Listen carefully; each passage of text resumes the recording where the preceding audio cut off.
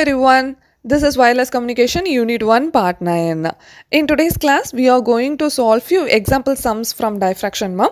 Guys, if you are watching my video for the first time, please don't forget to subscribe my channel. Thank you.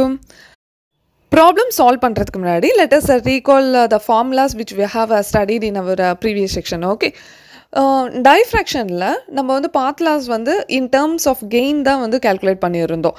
அதாவது gainோட வேல்யூவை வந்து நெகட்டிவ்ல இருந்ததுன்னா we have taken it as a loss. மைனஸ்னு வந்ததுன்னா அதை தான் loss அப்படின்னு சொல்லி நம்ம கன்சிடர் பண்ணியிருந்தோம். This gain is calculated with the help of a Kirchhoff diffraction parameter V. From the graphical representation, in the Kirchhoff diffraction parameter V வந்து ஒரு 6 rangesல நம்ம டிவைட் பண்ணியிருந்தோம். ஒவ்வொரு ரேஞ்சுக்கும் ஒவ்வொரு கெயின் வேல்யூ இருக்கு. ஸோ ஃபர்ஸ்ட் வந்து நீங்கள் இந்த V வேல்யூ கால்குலேட் பண்ணணும். Kirchhoff diffraction parameter கால்குலேட் பண்ணணும்.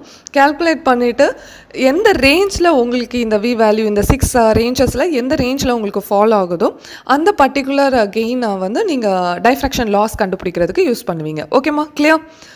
இந்த டேபிள் வந்து நீங்கள் பைஹார்ட் பண்ணுறது better.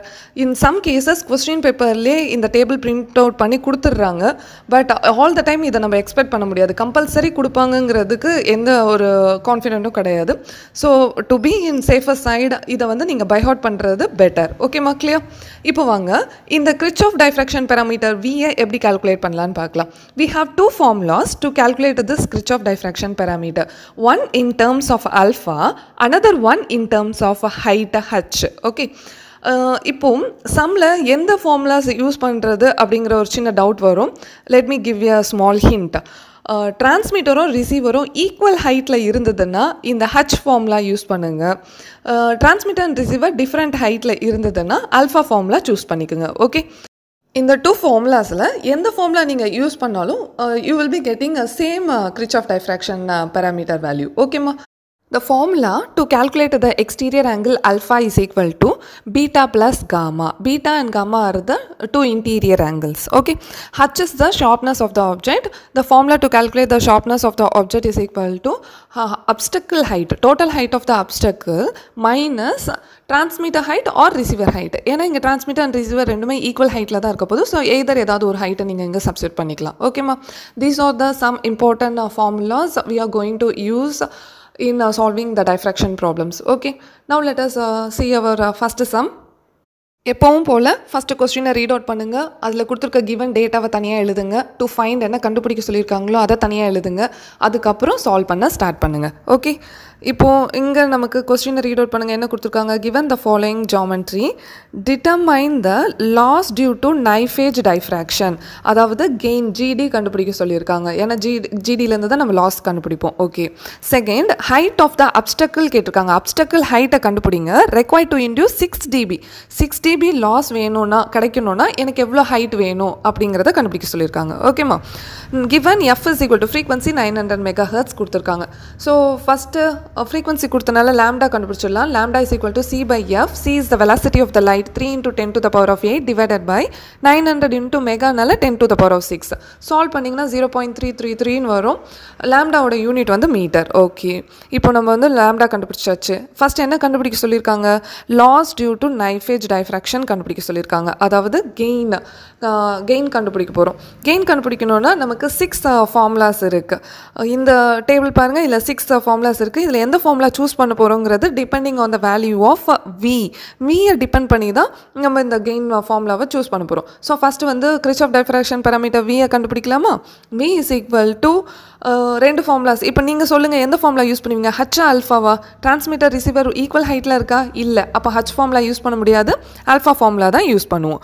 So V is equal to alpha into square root of 2 times of d1 d2 divided by lambda into d1 plus d2. Okay, இந்த formula தான் நம்ம substitute பண்ண போகிறோம். d1 10 km, d2 2 km கொடுத்துருக்காங்க. Lambda கண்டுபிடிச்சிட்டோம். இப்போ alpha மட்டும் நம்ம கண்டுபிடிக்கணும். ஆல்ஃபா கண்டுபிடிக்க என்ன formula? Alpha is equal to beta plus gamma. So நம்ம கொடுத்துருக்க டயக்ராம்லேருந்து பீட்டா அண்ட் காமா வேல்யூ இப்போ நம்ம கண்டுபிடிக்கணுமா? இப்போ வாங்க. Beta is the angle produced at the transmitter side. So transmitter side la produce agra angle da beta. So this is beta. Similarly, angle formed at the receiver is called gamma. So receiver la form agra angle vandu gamma. இது ரெண்டுத்தையும் நான் plus பண்ணேன்னா எனக்கு exterior angle alpha கிடைக்கும். Okay, so இப்போது இந்த beta எனக்கு நான் கண்டுபிடிக்கணுன்னா நான் என்னென்னு எடுத்துக்கலான்னா, ட்ரிக்னாமெட்ரியில் நம்ம tan படிச்சிருப்போம் இல்லையா, tan is equal to opposite divided by adjacent, அந்த ஃபார்முலாவை இங்கே யூஸ் பண்ணிக்கலாம். So tan beta is equal to opposite divided by adjacentன்னு எழுதலாம். இந்த ட்ரையாங்கிள் மட்டும் நான் கன்சிடர் பண்ணிக்கிறேம்மா, ஏன்னா இப்போ எனக்கு tan பீட்டா மட்டும் தான் வேணும். ஸோ இங்கே நான் எல்லோ கலரில் ட்ரா பண்ணுறேன் இல்லையா, இந்த ட்ரையாங்கிள் மட்டும் நம்ம கன்சிடர் பண்ணிக்கலாம். இந்த ட்ரையாங்கிள் எல்லாம் ஆப்போசிட் சைடு எது, அட்ஜசன்ட் சைடு எது சொல்லுங்கள். ஆங்கிளுக்கு ஆப்போசிட்டில் இருக்கிறது opposite side. This is my opposite side. இங்கே கீழே கொடுத்துருக்குது வந்து அட்ஜசன்ட் சைடு. அட்ஜசன்ட் சைடோட வேல்யூ வந்து என்ன கொடுத்துருக்காங்க, 10 கிலோமீட்டர் கொடுத்துருக்காங்க. ஸோ மேலேயும் உங்களுக்கு அது 10 கிலோமீட்டர் தான். கிலோமீட்டரில் மீட்டரை கன்வெர்ட் பண்ணிக்கோங்க, 10 × 10⁻³ மீட்டர். இப்போ ஆப்போசிட் சைடு மட்டும் தான் நமக்கு வேணும். இதில் டிரான்ஸ்மிட்டர் ஹைட் 50 கொடுத்துருக்காங்க. அப்போ இதுவும் உங்களுக்கு 50 தான். ஓகே, ஸோ இது 50. டோட்டல் ஹைட் எவ்வளவு, 100. ஸோ 100 - 50 நான் பண்ணேன்னா எனக்கு என்னோட ஆப்போசிட் சைடு கிடைக்கும். So opposite side is 50. இப்போ பீட்டா மட்டும் எனக்கு வேணும். Beta is equal to tan inverse of 50 divided by 10 × 10⁻³ metre. Okay, so இதை நீங்கள் சால்வ் பண்ணிங்கன்னா பீட்டா இஸ் ஈக்குவல் டு 0.00499 வரும். Okay, this is the value of beta. Similarly நீங்கள் tan காமாவும் கண்டுபிடிக்கணும். tan gamma is equal to opposite side divided by adjacent. அதே மாதிரி தான். இப்போது அந்த சைடு நம்ம கண்டுபிடிச்சதை விட்டுருங்க. இங்கே இந்த ட்ரையாங்கிள் மட்டும் கன்சிடர் பண்ணிக்கலாம். இங்கே ஆப்போசிட் சைடு எது, அட்ஜசன்ட் சைடு எது சொல்லுங்கள். ஆப்போசிட் சைடு இங்கே ரிசீவர் வந்து 25, அப்போ இதுவும் 25. அப்போ ஆப்போசிட் சைடு என்னென்னு எழுதலாம், 100 - 25 எழுதலாமா? Very good. So opposite side is 75 வந்துடும். அட்ஜசன்ட் சைடு இங்கே 2 கிலோமீட்டர் கொடுத்துருக்காங்க. ஸோ அட்ஜசன்ட் வந்து 2 × 10⁻³ மீட்டர்னு எழுதலாம். ஸோ சப்ஸ்டிட் பண்ணுங்கள் வேல்யூவை. 75 divided by 2 × 10⁻³. So gamma equal to tan inverse of 75 divided by 2 × 10⁻³ கிடைக்கும். ஓகே, ஸோ இதை நீங்கள் கேல்சியில் போட்டிங்கன்னா gamma equal to 0.03749 radian. Unit வந்து ரொம்ப இம்பார்ட்டன்ட்மா. நீங்கள் கால்குலேட்டர் யூஸ் பண்ணும்போது மோடை செக் பண்ணிவிட்டு நீங்கள் ப்ராப்ளமை சால்வ் பண்ணுங்கம்மா. ஏன்னா இதே சம நீங்கள் டிகிரி மோட் வச்சு போட்டிங்கன்னா உங்களுக்கு ஆன்சர் தப்பாக தான் வரும். ஸோ இங்கே வந்து நமக்கு unit alpha beta and gamma மூணோட யூனிட்டும் வந்து ரேடியன் தான். ஓகே, ஸோ இப்போ ஆல்ஃபா வேல்யூ சொல்லுங்கள். Alpha is equal to beta plus gamma. So alpha you will be getting a value of 0.04248 radian. Okay, this is the value of alpha. இப்போது இந்த alpha value வந்து கிரிச்சாஃப் diffraction parameter வியில் வந்து substitute பண்ணணும். நம்ம already lambda கண்டுபிடிச்சி வச்சுருக்கோம். D1 D2 அவங்களே கொடுத்துட்டாங்க. ஆல்ஃபாவும் இப்போ கண்டுபிடிச்சிட்டோம்.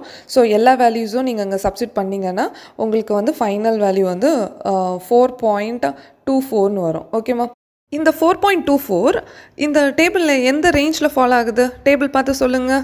V is greater than 2.4. So இந்த லாஸ்ட் ரேஞ்சில் தான் ஃபாலோ ஆகுது.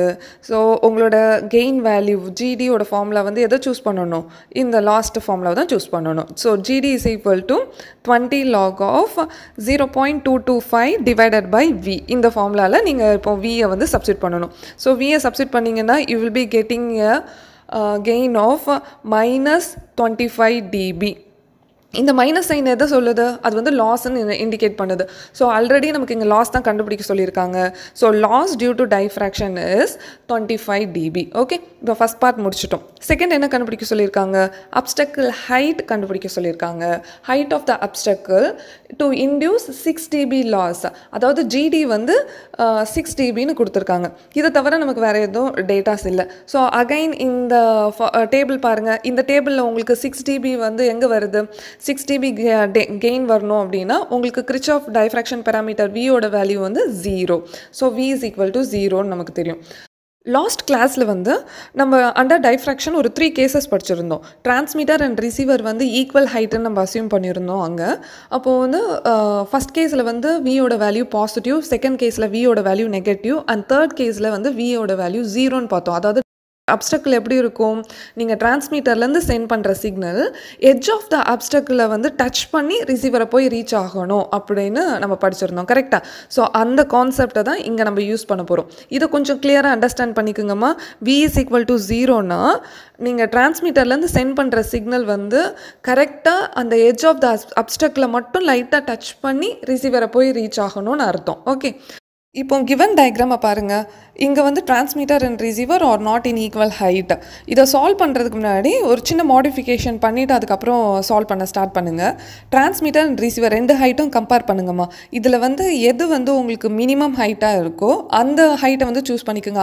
அந்த ஏரியாவை வந்து நம்ம ஃபுல்லாவே வந்து நம்ம மைனஸ் பண்ணணும். இங்க நமக்கு வந்து எது மினிமம் ஹைட்டு ரிசீவர் 25. ஸோ இந்த ரிசீவர் 25 இந்த ரீஜன் ஃபுல்லாவே வந்து நான் மைனஸ் பண்ணிக்க போறேன். ஸோ அப்போ நியூ மாடிஃபைடு டயக்ராம் வந்து உங்களுக்கு எப்படி கிடைக்கும் ரிசீவர் ஹைட் 25 ஸோ இந்த பார்ட்டும் எனக்கு 25 தான் அப்போ டோட்டல் ஹைட் 50லேருந்து மைனஸ் 25 பண்ணனா எனக்கு ரிமைனிங் பார்ட் கிடைக்கும் ஸோ அப்போ new transmitted height is equal to 25 likewise அப்டக்கிள்க்கும் நீங்கள் கன்வெர்ட் பண்ணலாம் அப்டக்கிள் ஹைட் எவ்வளவு இந்த 25 மட்டும் மைனஸ் பண்ணிங்கன்னா ரிமைனிங் பார்ட்டை வந்து டோட்டல் ஹைட் 100 மைனஸ் 25 வந்து உங்களுக்கு 75 அப்டக்கிள் ஹைட் கிடைக்கும் ரிசீவர் வந்து கீழே ஒரு டாட்டட் பாயிண்டில் நீங்கள் டினோட் பண்ணணும் ஓகே இந்த அப்டக்கிள் ஹைட்டை நீங்கள் அப்படியே எடுத்துக்க முடியாது பிகாஸ் உங்களுக்கு வந்து கிரிச்சாஃப் டைஃப்ராக்ஷன் பேராமீட்டர் 0ன்னு கொடுத்துட்டாங்க ஸோ 0 வரணும்னா டிரான்ஸ்மிட்டர்லேருந்து சென்ட் பண்ணுற சிக்னல் அப்டக்கிளில் எட்ஜை டச் பண்ணி ரிசீவரை போய் ரீச் ஆகணும் டிரான்ஸ்மிட்டர்லேருந்து ரிசீவருக்கு வந்து ஸ்ட்ரெயிட்டாக இப்போ சிக்னல் வருதுமா இதில் கரெக்டாக எட்ஜ் ஆஃப் த